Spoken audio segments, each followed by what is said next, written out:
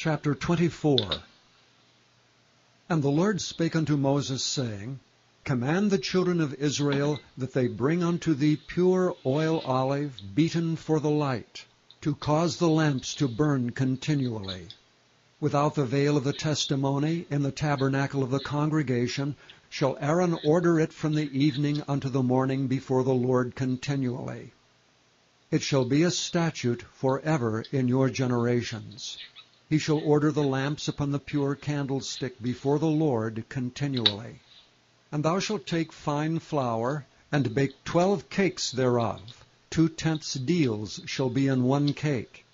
And thou shalt set them in 2 rows, 6 on a row, upon the pure table before the Lord.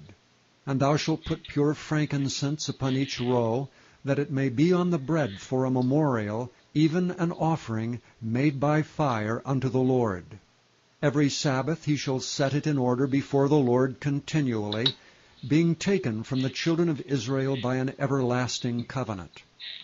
And it shall be Aaron's and his sons, and they shall eat it in the holy place. For it is most holy unto him of the offerings of the Lord made by fire by a perpetual statute.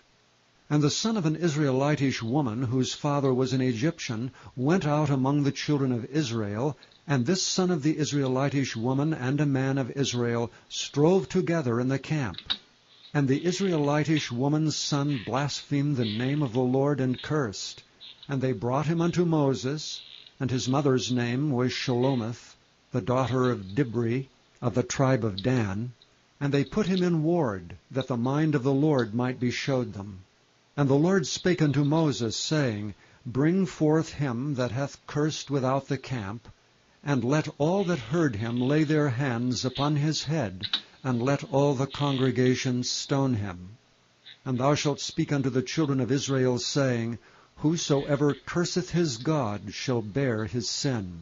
And he that blasphemeth the name of the Lord, he shall surely be put to death, and all the congregation shall certainly stone him, as well the stranger as he that is born in the land, when he blasphemeth the name of the Lord, shall be put to death.